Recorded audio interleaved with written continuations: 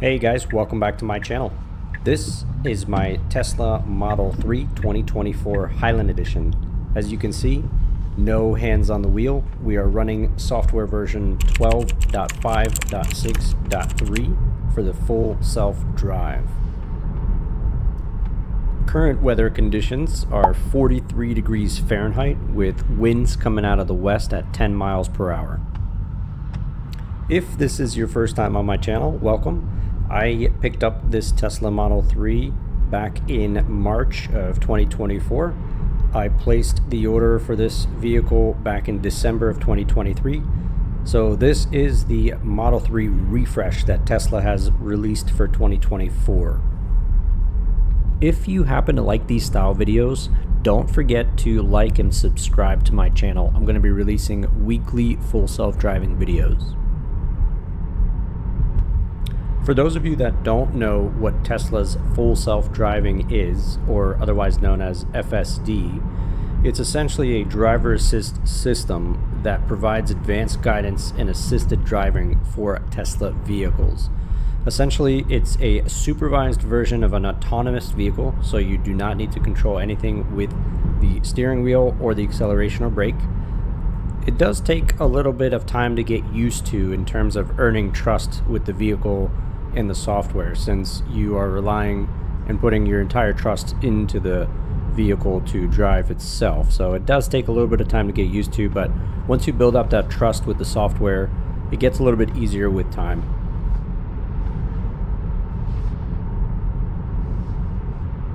On today's drive, we do actually have one disengagement that I encountered, and what I mean by disengagement, for those that are not aware, is if there's a situation in which you need to take over from the vehicle driving itself, where you have to stop the full self-drive mode, that is considered to be a disengagement. So stick around for the middle of the video, you'll see that disengagement happen. It was one of the first times that it had happened to me in this specific situation, so stay tuned until the middle to end of the video, you'll see what I'm talking about.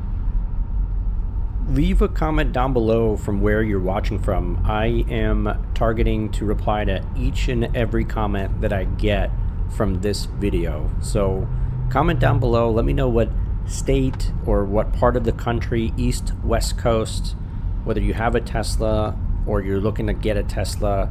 Just leave any comment down below. My goal is to respond to each and every comment from this video. Now, as I mentioned, this is the Tesla Model 3 2024 Highland Edition rear-wheel drive. This is their refresh model, so this is my first Tesla. I cannot compare it to any other model, obviously. However, I did hear from previous customers and owners of Model 3s specifically that the Model 3 refresh in 2024 was exponentially better than the predecessors. The build quality was better, noise cabin was reduced, the overall feel and experience of the drive is better. So I'm very fortunate that I was able to jump into this Tesla from the refresh perspective. So I am very thankful for that, and I do really like the car. I think it's a fantastic build. I think it's really fun to drive. It's great quality overall, though you do hear some horror stories. I haven't had any issues with it. I did have one minor problem where the blind spot on the left-hand mirror was not working, so I had to take that in to the shop, and they fixed that within a week of ownership of the car. So nothing crazy there, pretty minor fix, but overall I have no issues with it. Build quality is great, and I really enjoy the vehicle. I'm probably going to be a returning Tesla customer.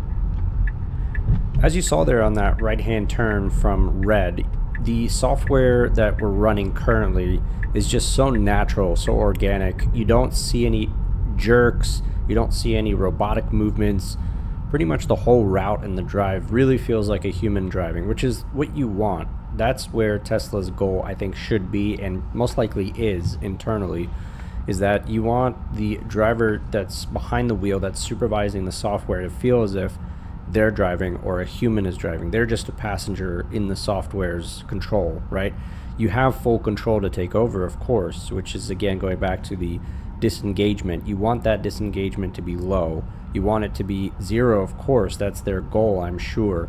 In this drive, like I said, I had 1, which is overall pretty good, but you really want that to be as low as possible, close to 0 if at all possible. And so it's getting better and better with each software update. It just feels very natural, very organic, kind of like a human is driving. So again, you're in the software's control, but you want to feel like a passenger that's a part of a drive that's in control from a human, right? You want to get to as close as that to that feeling as possible, which in this update I think we're getting really close.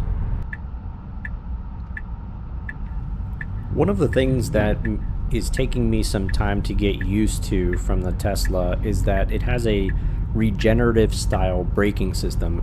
What that means is that when you let go of the accelerator pedal, your vehicle starts to slow down. And from my understanding, that's recharging, that's throwing charge power back into the battery. So imagine you're driving and you're letting go of the accelerator. The more abrupt you let go of the accelerator, the faster the Tesla will slow down. So you virtually don't have to use the actual brake system at all, though there is one.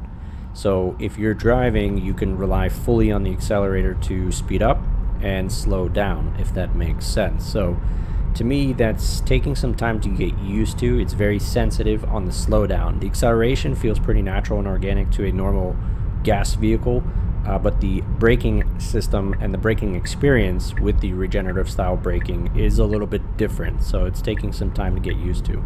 Let me know down in the comments below if anybody else is having that same feeling in terms of taking some time to get used to that regenerative style braking. What you're about to see here is the disengagement, and I will report that back to Tesla, as you'll hear here in a second. Vehicle is about to turn on red with a no turn on red sign. So what I did there is report an audio message back to the Tesla team. They provide this option anytime you disengage from full self-driving. The idea behind this is so that users and customers of the full self-driving experience can provide feedback in near real time after a disengagement. So a disengagement is a penalty, quote unquote, in Tesla's eyes, so they want to know and understand what had happened. So that was me providing that update. As you saw, it did try to turn on red even though there was a no turn on red sign. So I'm curious to know if anybody else has experienced this. Leave it down in the comments below. I have not had this happen to me before, but that might be because I don't have too many of those signs around me. I wonder if the software is intelligent enough to see that, if it's capable. Clearly it's not. I'm wondering if it's capable though, if they can introduce that into one of their next updates, or if it is on their roadmap. Currently it's not capable, so that is a pretty big negative, since you don't want to be turning on red if there's a clear sign not to do that. So let me know if anybody else has experienced that same issue down in the comments below.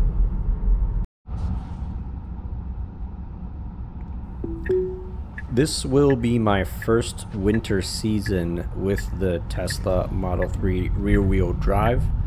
I am in Ohio, so we do have some snow, and the weather is going to be getting cold here.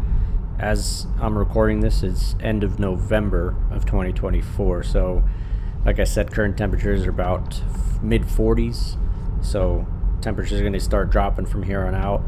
We'll see how it does in the winter, especially in the snow, since it is a rear-wheel drive. I'm not sure if that was a mistake on my part, getting the rear-wheel drive or not, but time will tell. Here we're coming up on a rather unique lane. As you saw there, as we just passed it, there's option to turn left, right, or forward. The software actually interpreted that and displayed it on the screen here towards your right-hand side. So I'm actually pretty excited to see that. The animation is much smoother now that Tesla reportedly fixed a, what is it, a 10-plus-year-old bug. So they have improved the animation significantly. But this is an interesting lane because it gives you the option to turn left, straight, or right. And it's going to commit to this left-hand turn with no problem. I'm just going to fast forward this clip here so that you can see the left-hand turn in action.